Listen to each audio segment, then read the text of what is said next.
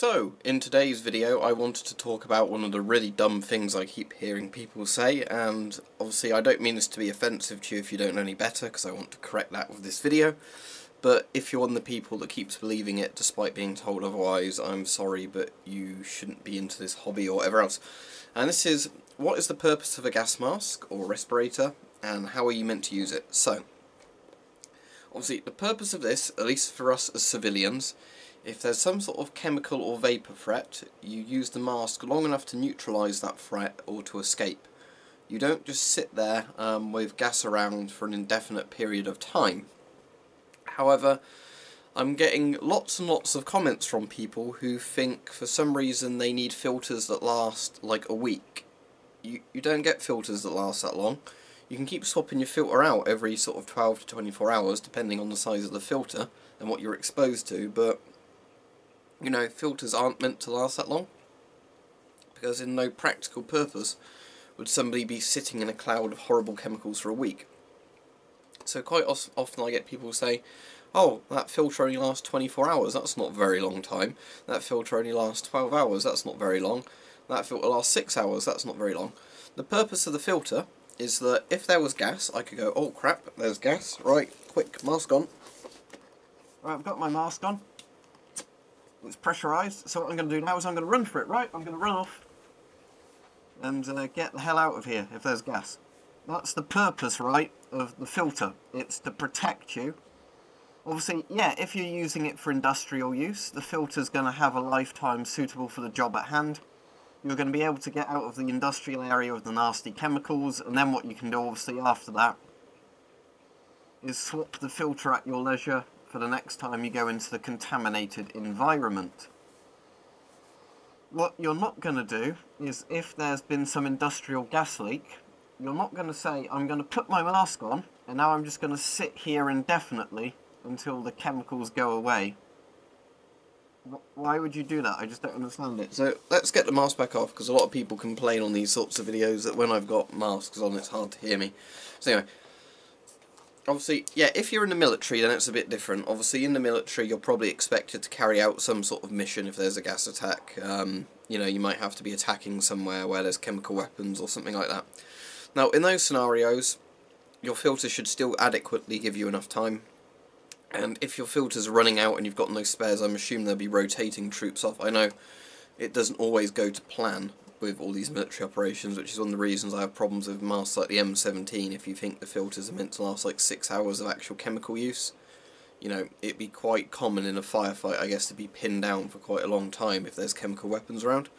So, obviously the purpose of the filter is, you know, that it lasts long enough so you can do whatever you want to do, and probably give you adequate extra time as well. Now, as a civilian, I find it hard to believe that 24 hours, an entire day and night, would not be enough time for you to get out of an area where a chemical weapon is, or, you know, a chemical leak or something like that. You know, I don't understand the logic of, I just want to sit here indefinitely. I don't know if there's people who think if there's been some sort of chemical strike and it's affecting the house, what they're going to do is just wear a mask for like several days in a row, and then just keep changing the filters over. I mean, I don't quite get that, because you have to eat as well. I'm sure you're aware that you have to eat and drink. I know some masks like these do have drinking tubes on, but it's just not practical, is it? So I really can't understand the logic of people who think that a mask is designed so you just sit indefinitely in a cloud of gas.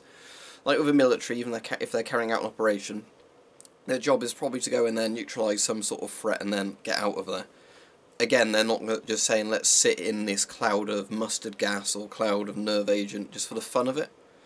You know, it just doesn't make sense, that logic to me. So yeah, the purpose of a respirator is obviously to protect you first and foremost. If you're in a civilian type scenario, if you're using a respirator for your workplace, it's to protect you while you carry out duties where there's no other way of doing it.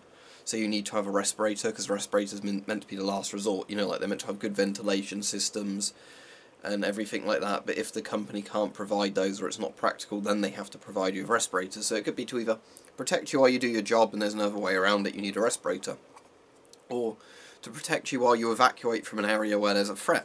So a chemical weapon's gone off, or there's been a chemical leak, put your respirator on and run for it. You know, something like that. Or it's the military type use where, as a soldier, you might come into contact with chemical weapons.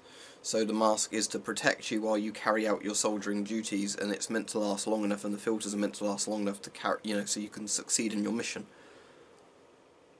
What it's not meant to do is just be indefinitely used while you sit in a cloud of gas and don't decide to get out of it. So no, you don't need respirator filters that last longer than 24 hours. I mean, yeah, if you can get in a compact size a filter that lasts longer than another filter, that's great. But why do you need a filter that lasts that long?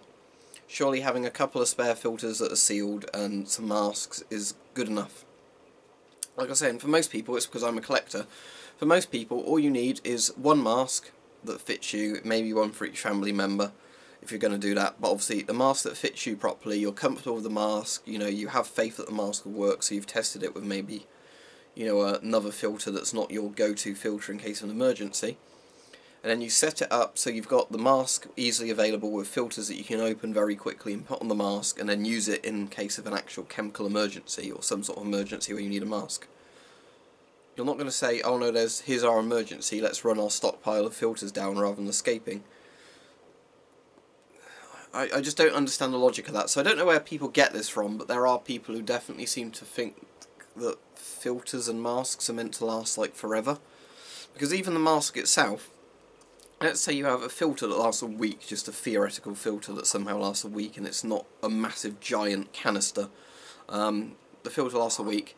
If something like blister agents around, like mustard, mustard gas or lewisite, they'll start slowly eating into the mask. Or let's say there's some really harsh sort of acid gas. They start eating into the mask over time. So the mask, at that point is probably a write-off once you've evacuated from that area. What you don't do is decide that, you're just going to sit there non-stop. Because even if you had enough spare filters, eventually this mask's just going to fall apart, and then your face is going to fall apart as well. So, that's how it works. The mask is designed to protect you while you either do your mission, do your job, or get out of there. The mask is not meant to last forever. As I said, surplus masks tend to be quite good in the sense that when they're not exposed to harsh chemicals, they do last a really long time. But at the same time, they're not meant to last forever in a chemical warfare situation. They're meant to last long enough so you can do your mission and get out, or, evacuate the area or do your job for whatever you're doing. They're not meant to be, forever.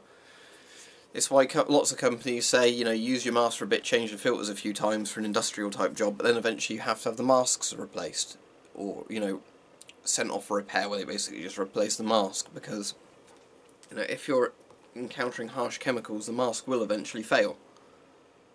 But yeah, you use the mask for your job, to do something, or to evacuate. You don't use the mask and just sit around. Sorry, I've had to repeat that so many times, but I just keep seeing this in the comments and it annoys me.